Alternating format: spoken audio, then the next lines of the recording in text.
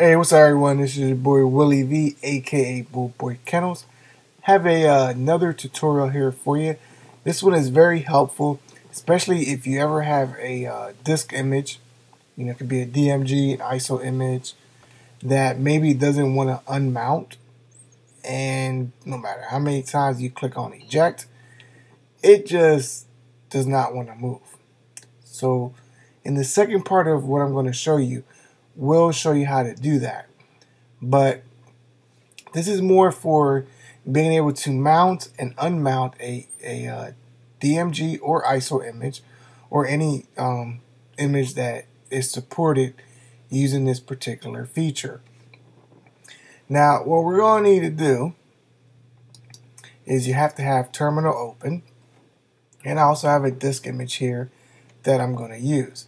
As you can see by the right side, I have two USB drives and my main hard drive that's currently mounted. So what we need to do is we need to type in a very short command, which is hdiutil. Now, the way I remember this command is basically, as far as the way I remember it, is hard drive internal utility. That's just the way I remember that particular name. So however it's easier for you to remember, you remember it. So once we type in hdiutil, then we put a space, and then we type in the word mount, M-O-U-N-T, space, and then the name of the file or the path location of the file. Now, since the file's in the folder, I'm just going to go ahead and click on this DMG image. I'm going to drag it in the terminal, and now it's already in here. Now, once I hit return, two things are going to happen. First, a checksum is going to be ran. Once the checksum is ran, the file will then go ahead and be mounted.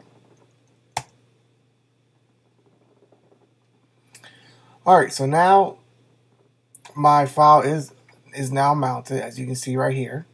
It says MP3 trimmer. So this image is already mounted.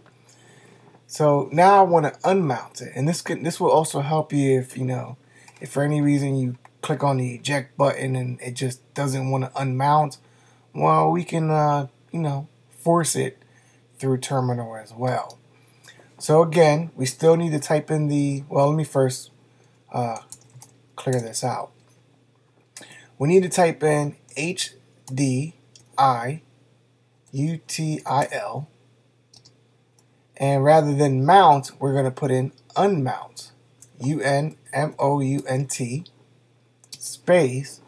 And again, I'm just going to click on the image itself of the disk image that was mounted. I'm going to drop it on in here because we need to give the file and the path of that particular file.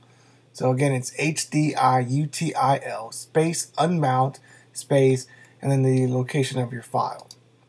So once we have that, hit return, and now that disk image is unmounted. Anyways, hope you found this tutorial helpful in order to be able to mount and unmount a disk image, either a DMG or ISO, or as I said, any image format that is supported using this particular feature within terminal. Again, this is Willie V, aka Bull Boy Kennels, and as always, thank you for taking the time to watch.